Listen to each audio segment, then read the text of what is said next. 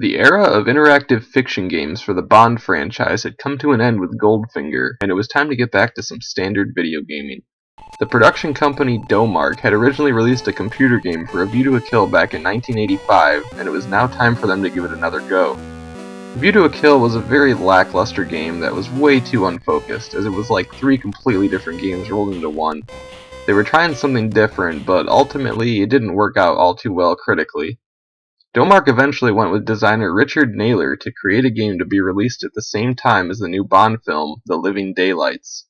Originally planned as a June of 1987 release along with the film, the game came out 3 months later in September. Ian Fleming wrote Octopussy and The Living Daylights, meant to be 2 stories in a new anthology, but he passed away before they were finished in 1964. The book was released with the title posthumously in 1966, along with 2 other short stories, The Property of a Lady and 007 in New York. It was Fleming's final book release. The Living Daylights short story is retold in the film, but only a very small portion of it, mostly near the beginning. The Living Daylights was the first Bond film to star the now 4th theatrical Bond actor, Timothy Dalton. After Roger Moore left and things didn't work out with Pierce Brosnan, the franchise had their new 007. Along with Dalton, the film stars Miriam D'Abo, Joe Don Baker, and future Lord of the Rings alum John Rhys-Davies. Bond is sent to help KGB officer Koskov escape by stopping his assassin, but after finding out said assassin is beautiful cellist Kara Malovi, Bond intervenes and eventually gets involved in a plot involving foreign spies, not knowing who he can really trust. The tone of the 2 Dalton-era films were a lot darker and more serious than the more lighthearted tongue-in-cheek Roger Moore era. While it did bring a bit more money than A View to a Kill, The Living Daylights is the 4th least profitable film in the series.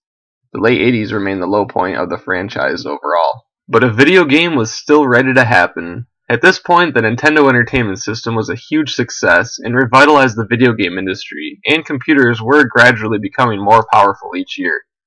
The Living Daylights was released for the Amstrad CPC, the newer Amstrad PCW, a return to the Atari 8-bit, a newcomer to the series, the BBC Micro, and the old standbys with the Commodore 64, MSX and ZX Spectrum. Let's check out the back of the box. The cast: Brad Whitaker, international arms dealer and megalomaniac. Nekros, his ruthless sidekick killer. Koskov, double-dealing KGB general. And the beautiful Kara, the sophisticated Czech cellist who wins the hero's heart. Match them against James Bond, renowned British secret agent, for whom love and death is a way of life, and you have all the ingredients for a super spy story, and a great gripping game. This game is closely based on the all-action film and coin-op arcade game from Arcadia, but puts you in the action as you control James Bond through 8 fast and furious levels. Moving from Gibraltar to Afghanistan, you encounter the SAS, friendly, the KGB, not so friendly, enemy helicopters, very unfriendly, and even a milkman with exploding bottles. Now go ahead and join James Bond, living on the edge.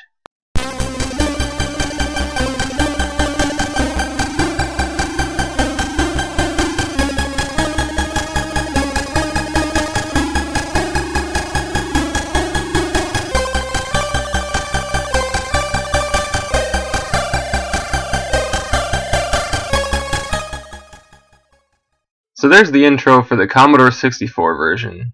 Firstly, it's a bit disappointing that there's no Bond theme or gun barrel sequence, but alright, it's a new game. On to the first mission. Level 1, Gibraltar. Bond begins his adventure with a test of the defenses on the island of Gibraltar in the Mediterranean. He must match his wits against the skills of the SAS, armed only with a paint pellet gun. After all, it is only a mock battle. Or is it? Could one of the SAS men really be an enemy in disguise? Take care, he is out to kill! It's kind of funny that they answered the question right there. Yes, there is an enemy in disguise. So let's check it out. Gibraltar does somewhat follow the film, with Bond being involved in a paintball training exercise, but there is an assassin present using real bullets. And you play through that scene here. He uses the old joystick controls from A View to a Kill, and use it to control the crosshairs. You can aim all over the screen trying to shoot your fellow soldiers with a paintball gun. It plays out sort of like Duck Hunt or any light gun game, except you're using a joystick instead of a gun controller. If you enjoy those games, you could get something out of this. Also, every weapon in this game has unlimited ammo and never needs to be reloaded. That's something that will obviously change in the future. Bond's health is shown in the bottom right, and it's important to pay attention to it. To jump, you make sure the crosshairs are to the edge of the screen, and then aim diagonal up and fire at the same time. To do a barrel roll, press diagonal and down. It took some getting used to, but then it became easy. But only having one button does make things difficult to pull off effectively. Once I started to figure out the controls, it became a bit of fun, if a little repetitive. You continue on, shooting green soldiers that pop out in the background while jumping over rocks in your path. The problem with the controls occur when you're moving. To move to the right, the crosshairs have to be to the right edge of the screen. Therefore, if someone appears on the left, you have to drag the crosshairs all the way to the other side of the screen and then back to the right to keep moving. Also, you can be trying to aim on the far right and accidentally start running, putting you in danger of tripping. Jumping over rocks is essential because tripping on one takes a lot of health. You continue to shoot green guys until the assassin appears in gray. You have to think fast, immediately aim where it says paintball on your HUD screen, and then switch to your Walther PPK and shoot him with a real bullet before he kills you, and you win the level. It's not a bad start to the game, and it's easily better than anything in A View to a Kill, in my opinion. You are then taken to Q's lab after each level, in which you are to select a secondary weapon or equipment. Your options for Mission 2 are a missile pen, the infamous Ghetto Blaster, a grenade, or infrasight. I didn't know what to expect for the rest of the game, but I see Mission 2 is titled Concert Hall. Can you get the Russian defector Koskov away from his KGB guards without injuring any of the music lovers enjoying the show inside? Koskov will follow you, but it's up to you to defend him from the snipers who appear all over the building. Get him out of the area quickly. It seems to be following the film enough, and I can appreciate that. So, I didn't read any of this before starting the level, I just went right into it. It struck me as funny because I was shooting anybody I saw, and I even said to myself, boy, it's a good thing Bond is sure that these shadowy figures in the background are all enemies, because he is murdering a lot of them. But apparently I did okay because I didn't fail. You're supposed to select the infrasight to determine who the bad guys are and who the citizen concert goers are, and I did not know this. To my surprise, it plays just like level 1 does, except Koskov follows you around. After A View to a Kill having completely different play styles between each level, I wasn't sure what to expect for level 2.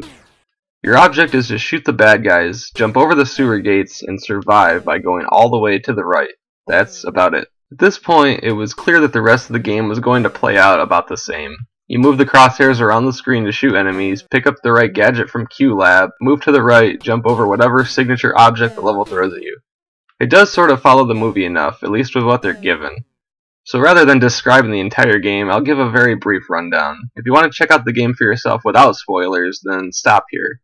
But I mean, it's kinda hard to spoil a 33-year-old arcade-style computer game. But anyway, the pipeline adds the difficulty of men at the top throwing discs? Pipes? I don't know, at you, and there are steam valves that you have to dodge. The mansion involves moving to the right while dodging milk bottles being thrown by Necros in disguise. Yes, that's a thing. Shoot him and destroy the helicopters. The fairground is even more wacky. You stand in one spot and you shoot balloons with a crossbow, and then you shoot the clown with your gun. I don't know. Tangier is more back to basics, with moving to the right and shooting enemies while jumping between buildings. Afghanistan is basically the same thing, but with tanks and barbed wire in the background. Finally, Whitaker's house is the epilogue of the film, so to speak. You dodge Whitaker's sticks or whatever he's throwing at you, and then you shoot him until he dies. The congratulations screen commences with some well-deserved thank yous from the Prime Minister. So that's The Living Daylights. In a weird way, you could argue that this is the first real James Bond game. James Bond 007 and A View to a Kill were before this, of course, but this is the game that started the style of moving through a level and shooting a large quantity of enemies until you reach the end. There are so many Bond games that play out this way, and it all started here with The Living Daylights. It's definitely not a bad game, and again, it's so much more fun than A View to a Kill was. You can get through it pretty quickly before it gets too repetitive. I mean, the fairground level alone can be completed in like 40 seconds. But it's a pretty cool game to check out if you have the means to do so.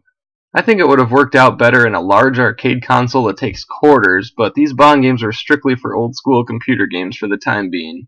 It's definitely a step in the right direction for the game series, though. Next up, we have another movie tie-in, but we're going back in time 15 years earlier, strangely enough. The next Dalton film wouldn't come out until 1989, so there is one official release in 1988.